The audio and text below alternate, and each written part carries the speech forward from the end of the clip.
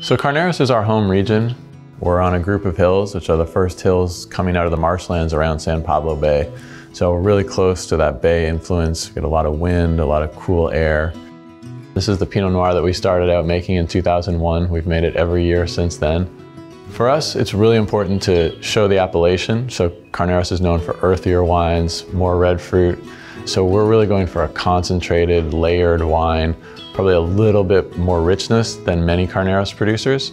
And the other thing that's really important to me is that just this little parcel has its own terroir signature. And for me, that's a certain flavor profile that I get every year. Sometimes I describe it as sort of like a root beer, sassafras, licorice type of characteristic. And so I think even though it's a blend from multiple different blocks, it still has a really strong signal of the land, and that's important to show in our Carneros Pinot.